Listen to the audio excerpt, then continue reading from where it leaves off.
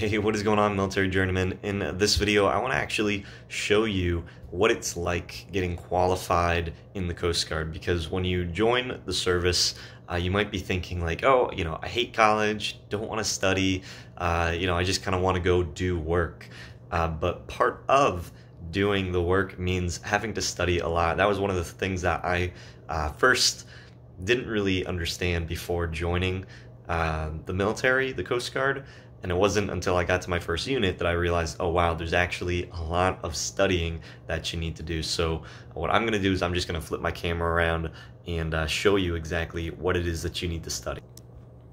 Alright, so this was my first unit in the Coast Guard Stant Kenosha. I actually don't think that there is a Stant Kenosha anymore. I think that they were one of the last station and small boat station and an ant basically combined. So an ant is like they service lights and waterways, they do buoys and stuff like that. So that was actually the second unit I went to. I went to an ant after I was at the Stant. But this is the Watch Standard Qualification Guide. So this was the first qualification that I had to get when I joined the Coast Guard. So just kind of walking through what that looks like. So you have this thing called a PQS. So this was me back E2. And when I got to the unit, they handed me this binder and they said, hey, you have to get qualified for this, the communication. And then I had this qualification, the RBS 25, and this qualification, the RBM 45. So you can see, general Stant Kenosha information. So when you learn the stuff, 0101 Kenosha, then you could get that signed off. And all of these are different things that you have to do, like how to respond to a bomb threat, responding to an electrical power outage. And this is all practical information stuff. So there's actually references to all of these things. So a lot of times they'll have instructions on what are the things that you have to memorize in order to get this sign off. So report and record weather observations.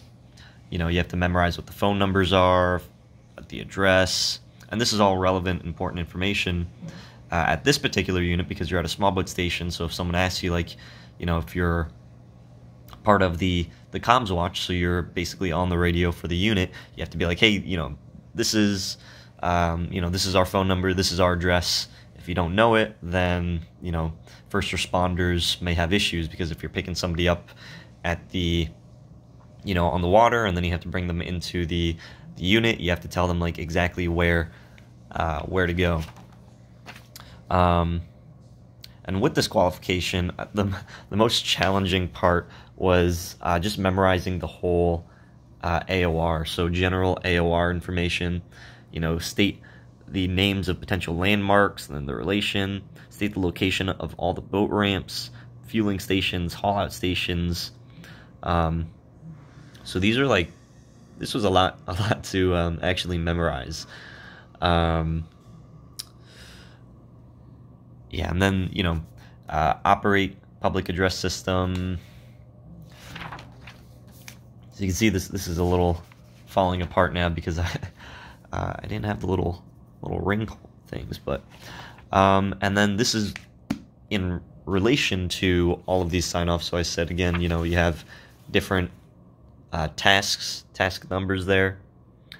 You would go over here and you'd actually be able to find what the task is. So I would go into the binder here and I would basically find whatever the task ordinance is, so yeah, so it'd be adjust the demonstrate channel 16 selection, state the minimum of 5 radio communications, and it'd have a reference, so you can go and find another manual to get the reference, and then make all transmissions and responses in accordance with blah blah blah. And then when you completed it, they would sign this off, and then when they signed this off, they would go back to your PQS over here, and they would sign off that particular thing. So like this one is 0206, so we'd go down to 0206 and try to find it.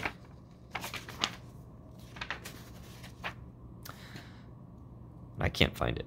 And they also had, this being a small boat station, they had unit specific, so that's why they would put Kenosha. This was more general, 0206, just general things. So you had like your general watch standard and then your unit specific watch standard. And you just have to go through and you'd have to get all of these sign-offs, and then they even had little quizzes for you to do. So it was nice at this unit because, you know, there was like more resources to be able to study. So this was my first unit, and kind of what it was a lot. It was honestly a lot of information with the comms watch. But then when you get to like the boat, the watch, getting qualified on the boat, on the small boat, this one they give you 3 months to get qualified. So the communication watch standard was 1 month.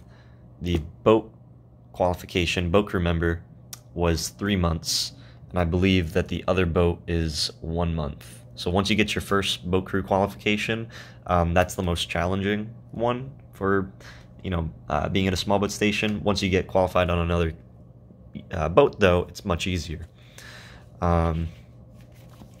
So you can see that, you know, I had to get all these different sign-offs, lots of sign-offs, and the text is a lot smaller, like assistant anchoring the boat, you know, identify common nav lights, act as a helmsman, you know, operate the electronic charting system, you know, helicopter operations, so having to do helo ops, conduct helo ops.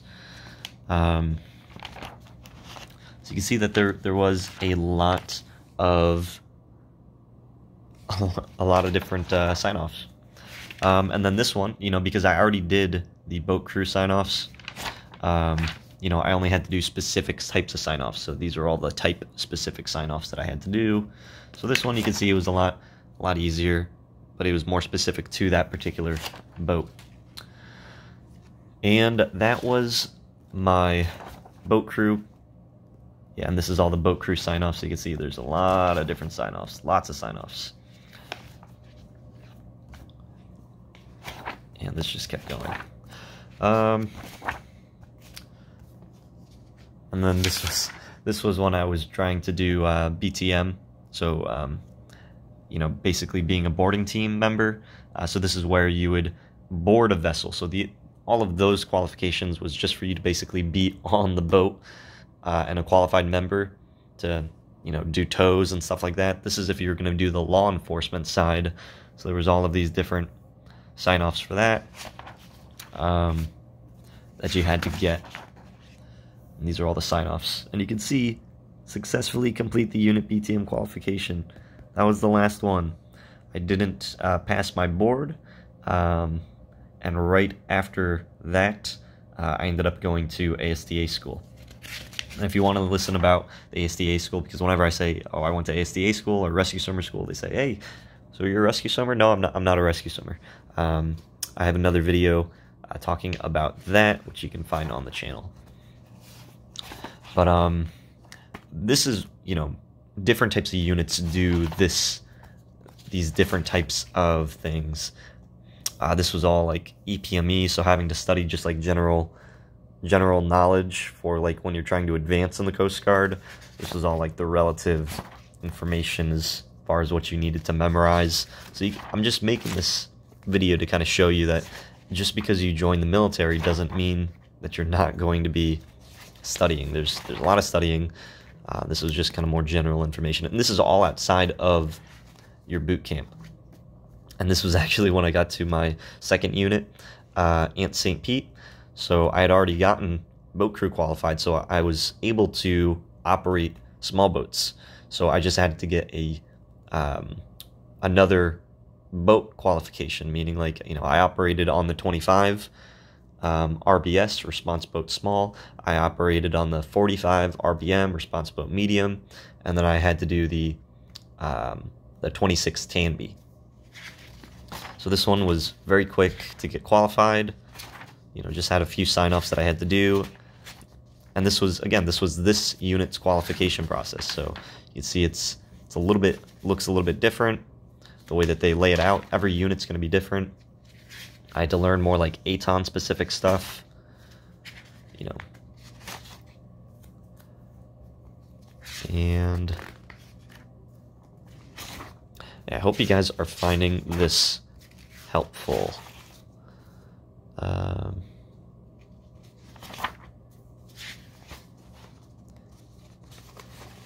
And there's some other qualifications, like having, when I got to my second unit, you know, chainsaw qualification, being able to operate a chainsaw.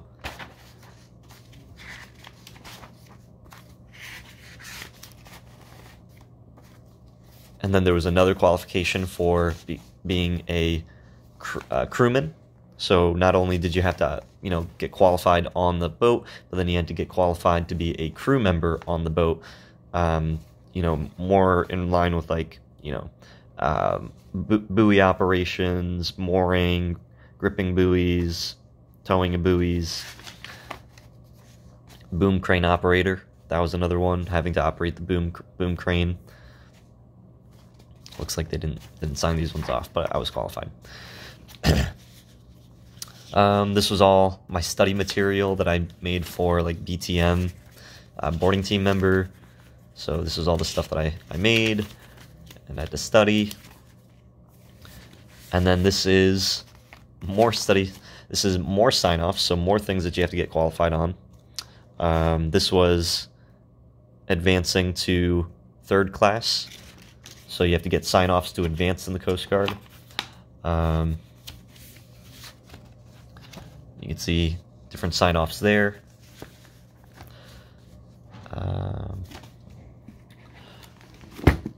And then this was when I got to my, so I went to ITA school, which, again, ITA school, there's a lot of sign-offs and stuff that you have to get.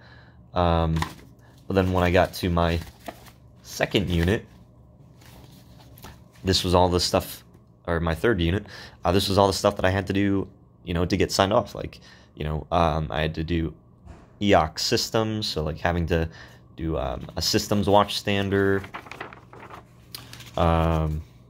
NAES. I had to get qualified on NAES, which is just basically a watchstander. Yeah, lots of different sign-offs for different things that you have to study for. Network operator, standing the network watch, and yeah, this is just some of all of the study stuff. So, you know, when you join the Coast Guard, put this back to me. When you join the Coast Guard, you're gonna have to study a lot. This is, you know, but it's more practical. So like when you go to college, you're studying a lot more theory, general, unless you go to like a technical college. So you can kind of think of joining the military as joining like a technical college. You go to your unit, you get, you know, you do on-the-job training, you get qualified for that specific thing, and then you can do the job. And then when you go to another unit, let's say you go to another job, let's say you're a BM, a boatswain's mate, and you get qualified.